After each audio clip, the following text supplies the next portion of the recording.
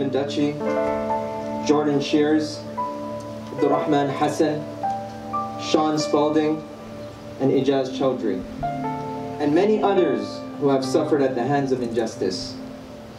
In simple terms, they were innocent human beings. Their demands are basic.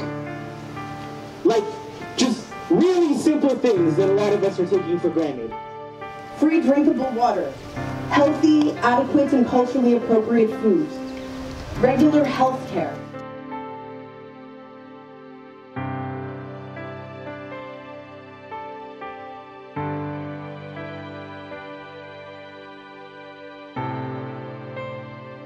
Is this how we treat people in a mental health crisis?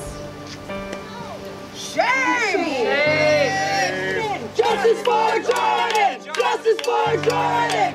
My family tried so hard to save Soleiman's life. Believe me, ladies and gentlemen, we tried so hard. We need accountability, and we need that accountability today, not just for Soleiman, but for every single human being who is deserving of dignity.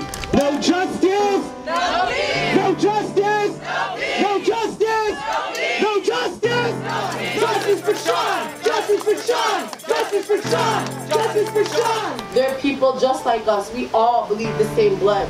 If I get cut, we're gonna bleed the same blood. It's like they cannot hear us. It's like they don't see us.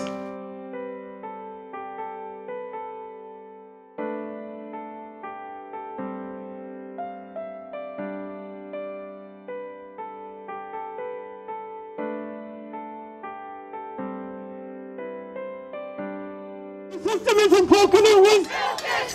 The system isn't broken, it was.